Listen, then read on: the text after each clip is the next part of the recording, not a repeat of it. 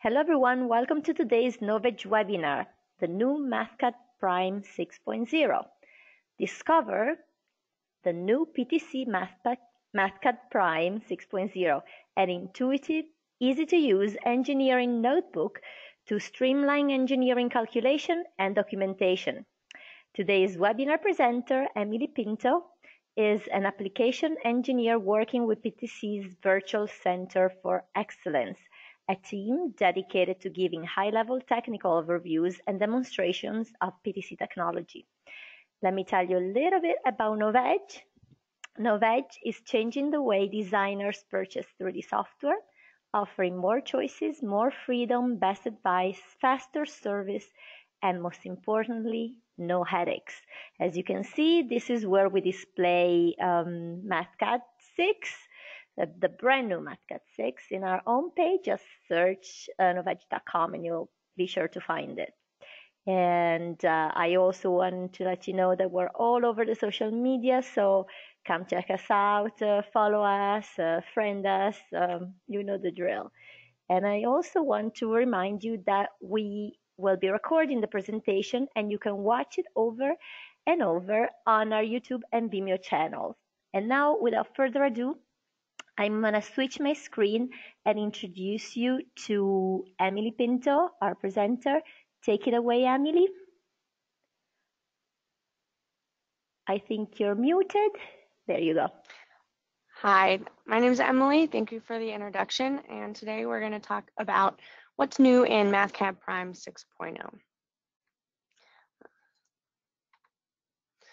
So for the agenda for today, I'll start off by going over some of the challenges that we see in the industry around design documentation, a lot of the reasons why we created a tool like Mathcad and why our customers find it so useful in their design process.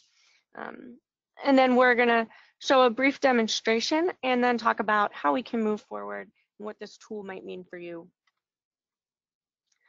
Oftentimes, it can be very difficult to capture, share, or reuse design intent. Many of our engineering calculations are often created using information and data from multiple different systems. So maybe email and one engineering system, another engineering system, arcane languages, which are oftentimes how old data has been recorded. And this is all compounded by poor communication, which leads to a loss of knowledge, especially as a product develops across many updates. We also see a loss of traceability between the initial market requirements and the final design, which can cause a lot of errors that need to be fixed and inefficiencies in the process. So unnecessary delays, unnecessary features, unnecessary problems when it's out with your customers. And there's a big issue trying to standardize this process or tools that we work with on a daily basis. So problems can be introduced due to design intent stored in all those different locations and missing something, forgetting something, not having the complete information, leading to process inefficiencies and product delays. And many times these have to be started from scratch for different design iterations or new product development. And this is because our engineering calculations are in general unmanaged and uncontrolled. So they're very hard for other people to use. It's very hard to trace. And it's difficult to make sure that everything's in order. If our processes aren't standardized from the start, there's a really likely or a lack of early design validation, leading to a need for rework. Is your design optimized? Is it the best trade-off between cost, strength, time to market, customer requirements, other design requirements? Many times mathematical errors are either caught too late or missed entirely, leading to a lot of problems in aftermarket service or costly recalls, which you certainly want to avoid. The solution to this and the way that we want to fix this is Mathcad Prime. So this process is really made up of analyzing, solving, documenting, and sharing all from the same tool. So at its base, Mathcad is a digital engineering notebook to perform calculations and manage design intent. This picture here shows this. This is a document with calculations, notes, charts, graphs. It's very visual. It's not a bunch of code and computer programming that you have to try to sort through and try to understand, as typically engineering calculations are done in some kind of programming, high-level programming language. So this isn't to say Mathcad doesn't have a powerful engine running at its core. It is a very powerful mathematical engine. But as the user, you don't have to see that. You're going to work in a neat and robust interface. Let the documentation, let the program do that work behind the scenes. And then you can write all of this out in a way that's easy for you to follow, easy for others to follow, and looks like a final documentation might look. But you're able to create that while you're doing your calculations. So it's all done in the same step. Talk about some of the capabilities. We have what's called a whiteboard interface, and this is where we put all of our work. So we snap all of our work onto this page. The default is this nice grid style paper that you might see in an engineering notebook. Of course, you have capabilities for changing everything, all of the visuals, and it does calculations for us. So whatever equations we lay out, as long as we give all the necessary values, it can automatically give us the answers. So it's a real-time calculator. So as we lay those equations out, it's going to get those answers for us in real time. And this document has everything built into it. So live math, text, graphics, can even call up other programs, which we'll see in the demonstration. And this isn't all for calculations. Remember, we do all this to display the design process in an easy to understand manner. It's a very useful feature is the ability to manage units. So if you had 9 inches plus 2 feet times, to 8 furlongs, it understands each of these and it outputs into whatever units we need. So there aren't going to be any issues with unit conversions. You're not going to accidentally forget somewhere that your units, have switched in the meantime. And one of the big things to note here is that everything is self-documenting. So you do all of these calculations, you include all of this information, and this is the information you need to create to do your calculations, to get to an answer for your analysis. And while you're writing that all out in the tool that's going to do the calculation, all of the documentation has been done, in that same step. So it's all right there. It simplifies your process. And this is very much what you see is what you get. So different formats for printing and everything.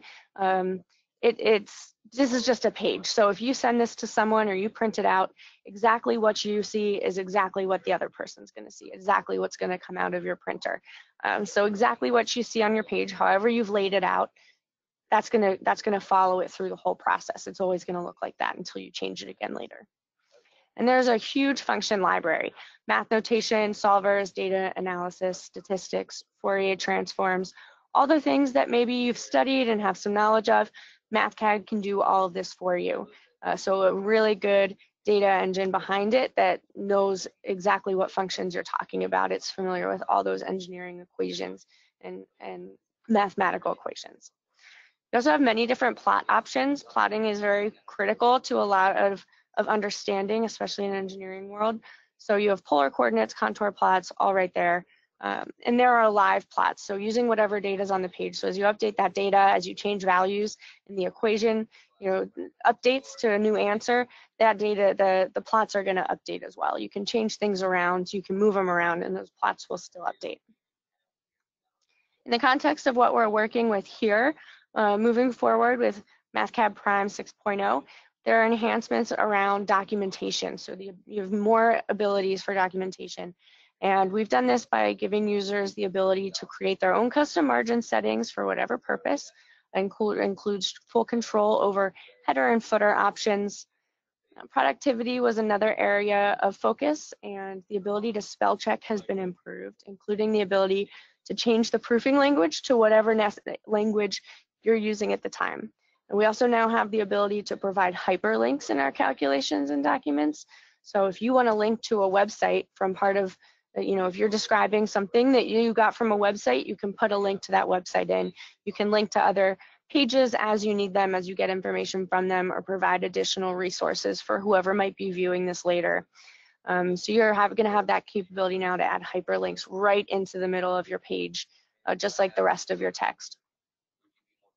We also have more usability, so improving the ability to find and replace elements within our document and expanding the options around printing our documents off of our calculations, including the API method to save as different file types.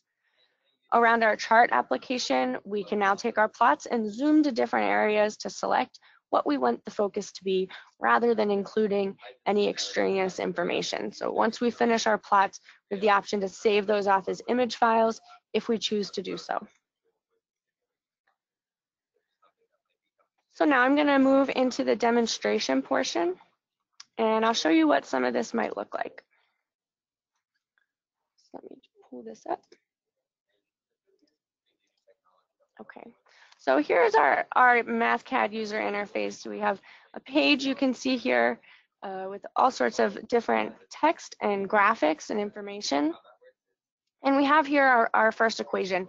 And this use case is to improve the efficiency of an engine by maximizing the ratio of the volume to surface area for this piston head. So what we're going to do, we've given a short description at the top. It has your design goal so that you know what you're working on. And then you have this main equation. So this is a really important equation. This is what we're trying to maximize. So let's highlight that using some of our visual tools. We can choose a color and highlight that very easily. And then of course we have this nice description next to it if we need to describe exactly what we're using that for. So maybe that's for our knowledge to remember exactly what that equation was and why we had it there, or maybe for the next person who comes along to say, okay, I understand exactly why you're using this.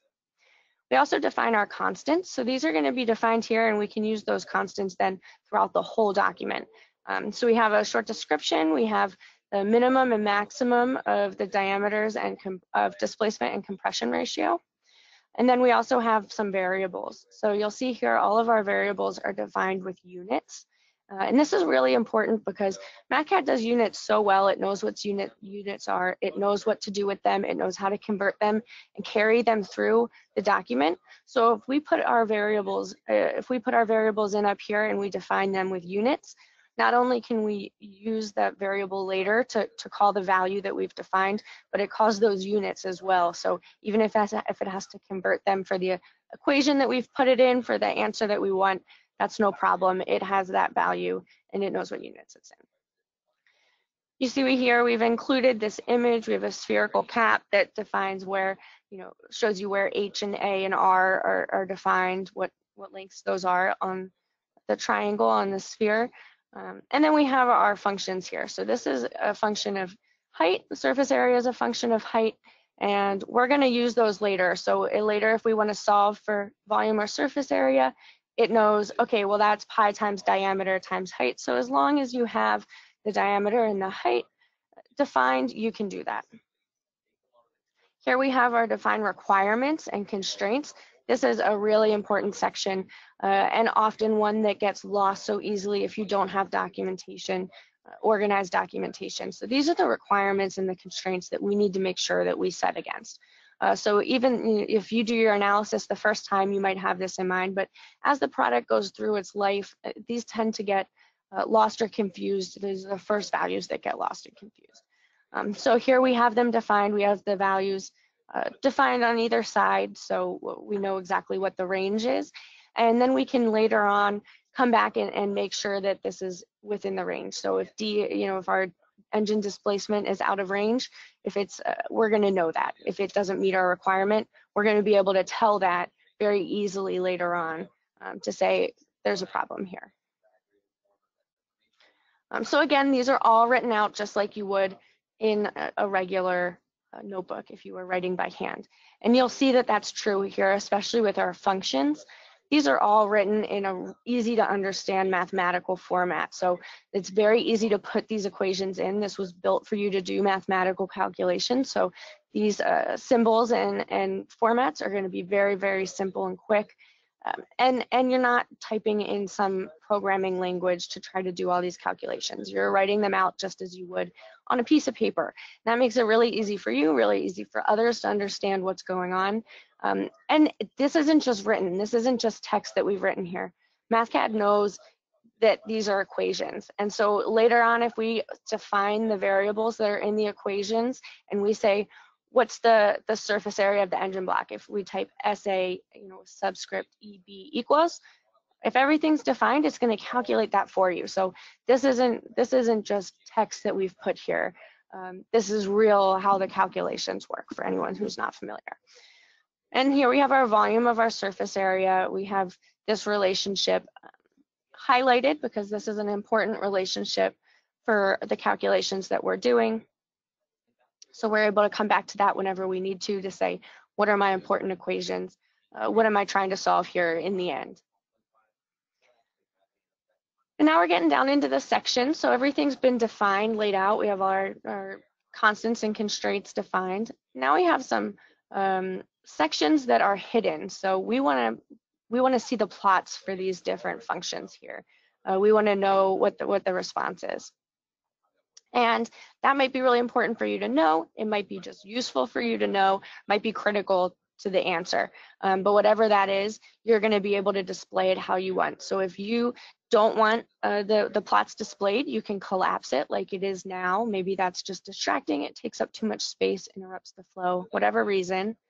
But if you need to make sure that that's seen, if it's really important for the user to understand, this little expand icon, we just click on that and we can see our plots. And this makes it really easy to organize the way that you want to organize it. You can see our plots are very detailed. We have the custom margins, the custom everything, so that it's laid out the way we want. We can see all of the axes and the titles. Of course, we have very sophisticated tools for creating plots. You can do all sorts of colors and types and formats. You can do all sorts of definition, making them as visually pleasing as you need to make them to keep them in your final documentation, to make this something that you could easily present to someone else.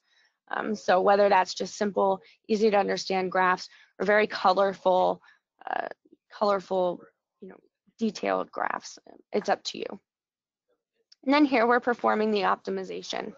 So here we have another collapse section, and we're going to protect this section. So performing the optimization, we're going to enter a password that says you need to have a password to be able to change this expand collapsed area. And we've just set it to expand, so that means that without the password, you're not going to be able to collapse it. And that's really important for a couple of reasons. One, if you want to make sure that somebody sees this information, you know that they're going to see it, it won't accidentally be collapsed. Two, if you set it to the collapse state, then you make sure that nobody who shouldn't see this sees it. So if it's collapsed and you need a password in order to expand it, that means the only people able to see it are the people you give that password to. So protecting your intellectual property, protecting your information that's important to you. We also have this requirements verification section. So our compression ratio, our engine displacement, we're making sure that everything here is within those ranges that we had earlier. So we're just double checking that our requirements are set. And of course, if this isn't crucial, you can collapse that as well. And then down here, we're looking at this design summary. So this we're actually pulling right from Excel. And if we click on it, it pulls up the Excel file that we got it from. So if you want to format it in Excel and bring it in, if you want to format it, if you want to bring it in from Excel and format it here, either one of those options is fine. But by bringing this in from Excel directly, you're going to be able to keep this information up to date. Now, if you change the Excel information, you can update it here. It's going to be automatically updated here because it's pulled live from that link. And then the other thing is that if you have information in all of these different pages, all of these different documents, and you want to be able to consolidate them here, it's going to be really easy to get to those documents and pages, because if you click on the information that you're looking at, it's going to take you right to the correct one. So we might have a bunch of Excel documents. Which one is it that's important to this page? Well, it's easy to find out because all you do is click on the table and it takes you right to that relevant page and keeps you away from all of the irrelevant information that you might have in other Excel files. So the next thing that we're going to look at is our text. We're going to look at what it looks like to start adding some new text. Here we're going to include a reference, so that new hyperlink capability is a wonderful capability. All you have to do is type in the hyperlink. So here we're getting information from a website. This is where we got our compression ratio information. That's no problem. We want to make sure whoever reads this later, or if I read this later, that I know where I got it and that I can validate that my equations are correct. So we're just going to type in whatever we want to name the hyperlink. It doesn't have to be the name of the website, and then we just link it to that website. So this is where we put in the address. So you can name it however you want to name it, just like another link that you might use, and then it'll take you right to that web page. So this is a really great new capability that we have. Again, always improving, making sure that it's easy to have a complete documentation. So here we've added an extra E to reference. It is spelled incorrectly, at least in English as far as I know. So now we're going to look at our spell check. So here we can add it to the dictionary if this is a scientific term that we want to make sure is included. But we know that this is spelled wrong now. So we can use that spell check to check all of our work, and you won't be bothered. You know, I know scientific information, engineering information sometimes has their own spelling, their own shorthand. Add those to the dictionary, no problem.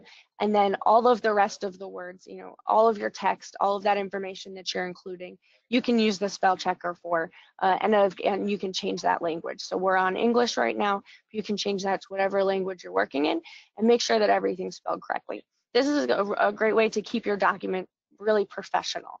The whole point of Mathcad is to do that documentation while you're working, and we've included all of the visual, all of the graphical capabilities to really make this a polished document, to make all of your graphs look really, really polished and finalized. So we want to make sure that there isn't a spelling error in there, and now you have that capability. So it's going to watch out for you, just like it watches for your units. It's going to watch out for your spelling. So circling back to talk about a little bit of a recap of what we talked about. Here we can come.